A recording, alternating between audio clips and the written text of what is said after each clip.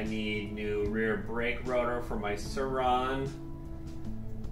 As many people know, it doesn't use a standard 6-bolt, so I'm gonna go ahead and check the old unicycle.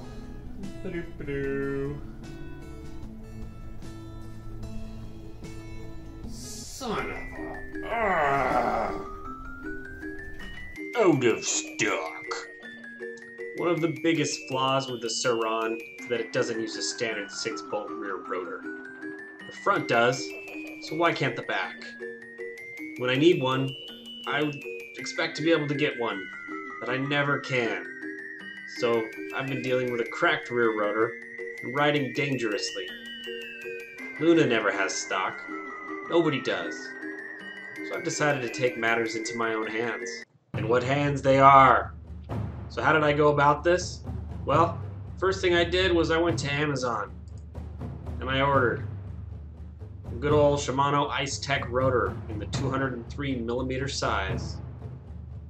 Some 14 minutes later, this sexy son of a bitch showed up at my door. With him, he had a brake rotor, so I got to work. First thing I did was use some incredibly scientific methods of taping a stock rotor to the top of it. Time for some sweet, sweet circles. Now you're ready to drill. Dang, Cletus, would you look at that? It fits. You know what doesn't fit though? Mr. Caliper holder. Grind, grind, grind, grind, grind, grind. What do we think? Does it fit? No. Okay, fine then.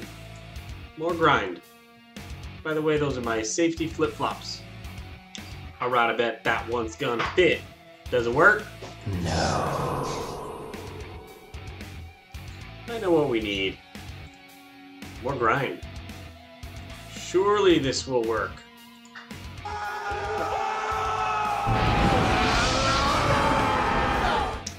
Okay, this is getting frustrating, but I have one more idea. I'm gonna grind some more.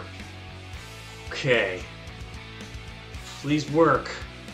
Does this one work? Call me Whiskers! The answer to that question is yes, but there was one caveat. I did end up using a small washer that actually helped effectively line up the caliper better with the rotor. The end result there, boom. All good. Floating rotors in the back, yow yow.